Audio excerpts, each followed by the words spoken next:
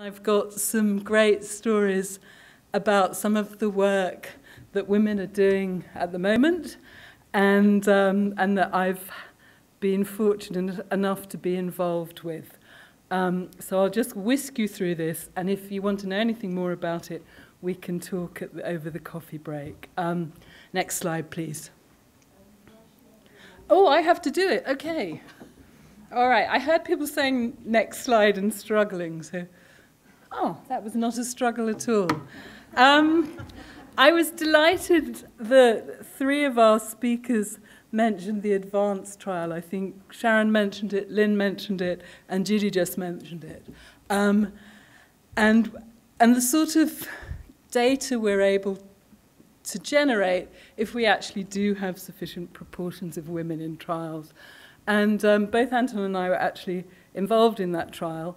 And one of the things that was really great about it was that there was a tremendous involvement of the community. Not just women, but both men and women were involved in the design of the trial. There was a lot of different consultations. As you all know, South Africa has a very robust civil society, an extremely vocal and active organisation called the Treatment Action Campaign. So it would be unusual to actually set up a study like that without involving the community.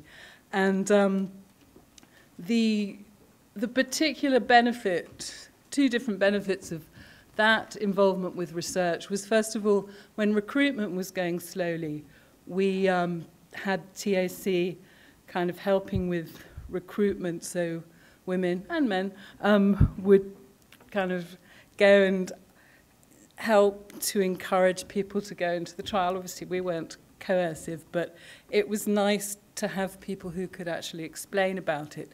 But very importantly, and I think that this has happened with a lot of trials that are conducted with women recently, when we had the signal with dolutegravir and neural tube defects, in advance we actually had to reconsent the women and talk to them about this extra risk that they may be taking. And so obviously having women both participating in the trial and part of the community advisory board was massively kind of helpful. And these are a few photographs. The Community Advisory Board are with their research nurse. This is actually not from Advance, this is from a group in Kailicha. And the other group are the Kenyan CAB.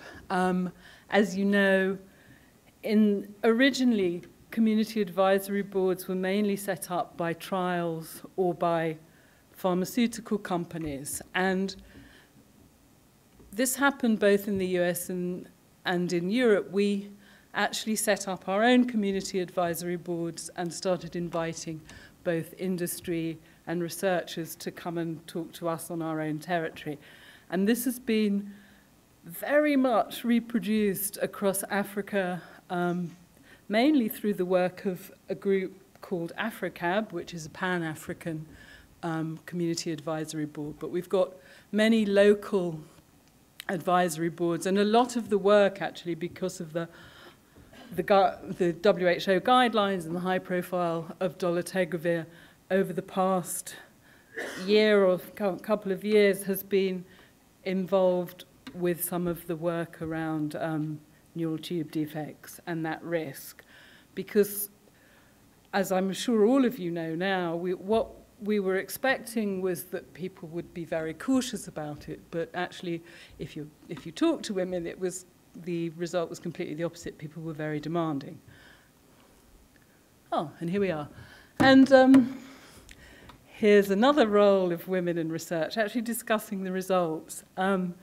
We've got two pictures of the same activist. I just wanted to kind of give a shout to Jackie Wambi, who's was invited by IAS to talk about some of the issues that I've just described with the neural tube defect risk And she's also on television in that television-y picture. I don't always know my left and right, so that one. And here are various women involved on panels, talking about results on the television, and also often being authors on the paper to announce the results.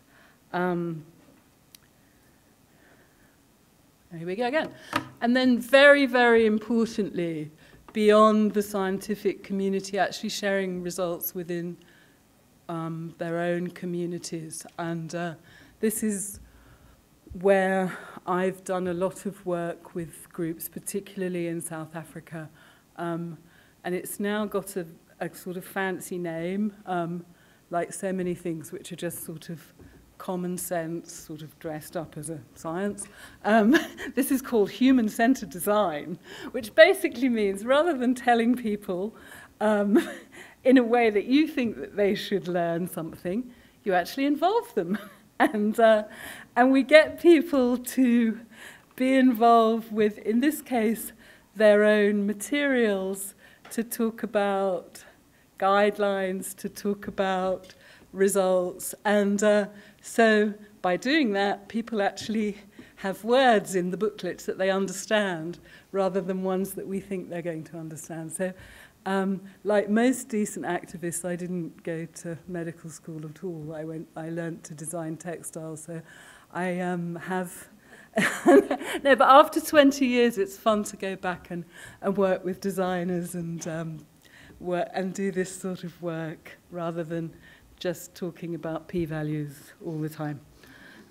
Because I'm one of those sort of geeky girls that doesn't like to just admire men talking about p-values. And the other thing that I think is really important is it's actually demand creation. So once you've been involved in the research, you understand the results, you've communicated them to your communities, what if those results aren't being immediately realized? And so basically we go out on the streets, and that includes women. And since I'm now 5 minutes late because of the run-on, I'm going to consider that to be the end of my talk. But if there's anybody that wants to come and rant about women's role in research for hours over coffee with me, I'd be delighted. And I didn't have a thank you slide, but there's just many, many, many women that I've had the privilege to work with, and also many, many, many women and men, researchers who've invited us to the table to join in. So thank you very much. And I think tea, coffee, yeah, whichever you prefer. Thanks.